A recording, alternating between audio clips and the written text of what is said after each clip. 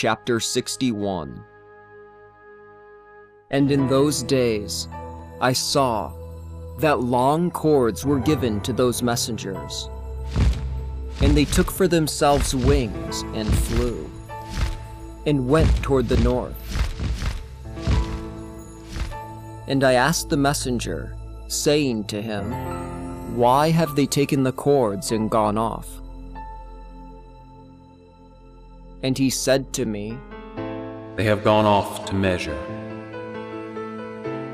And the messenger who went with me said to me, "These will bring the measurements of the righteous ones, and the ropes of the righteous ones to the righteous ones, so that they may rely on the name of the Lord of spirits forever and ever. And the elect ones will begin to dwell with the elect ones. And these are the measurements which will be given to faith, and they will strengthen righteousness. And these measures will reveal all the secrets of the depths of the earth, and those who were destroyed by the desert, and those who were devoured by beasts, and those who were devoured by the fish of the sea, so that they may return and rely on the day of the elect one. For no one will be destroyed in the presence of the Lord of spirits, and none can be destroyed.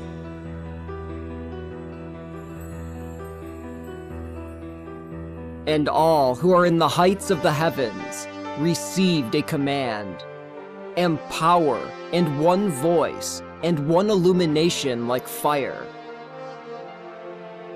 And him, at the beginning, they blessed with their voice, and they exalted and glorified him with wisdom.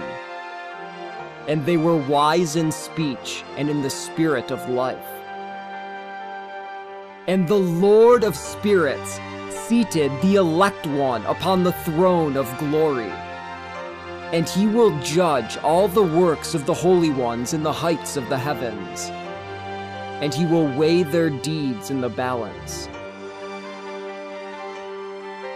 And when he will lift up his face, to judge their secret ways according to the word of the name of the Lord of spirits, and their footsteps according to the way of the righteous judgment of the Lord of spirits.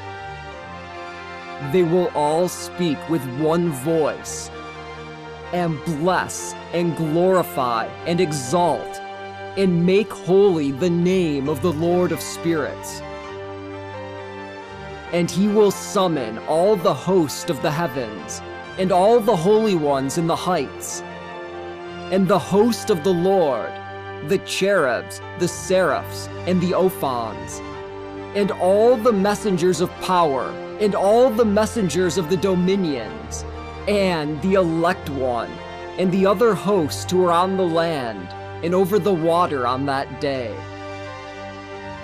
And they will raise one voice, and they will bless and glorify and exalt with the spirit of faith, and with the spirit of wisdom, and with a spirit of long-suffering, and with the spirit of mercy, and with the spirit of judgment and of peace, and with the spirit of goodness. And they will all say with one voice, "Blessed is he, and blessed be the name of the Lord of spirits forever and ever." And all the watchers in the heights of the heavens will bless him. And all the holy ones who are in the heavens will bless him. And all the elect ones who dwell in the garden of life. And every spirit of light which is able to bless and glorify and exalt and make holy your blessed name.